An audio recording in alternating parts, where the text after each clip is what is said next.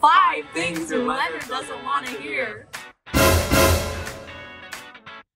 Just got me a new Lexus. Oh yeah.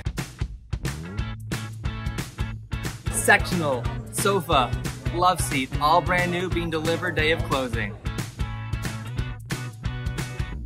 I just quit my job yesterday, but I start a new one next week.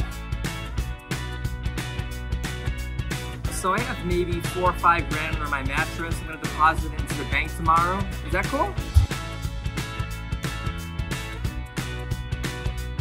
Just max on my brand new credit card, new appliances, sweet fridge, stove, the works, baby.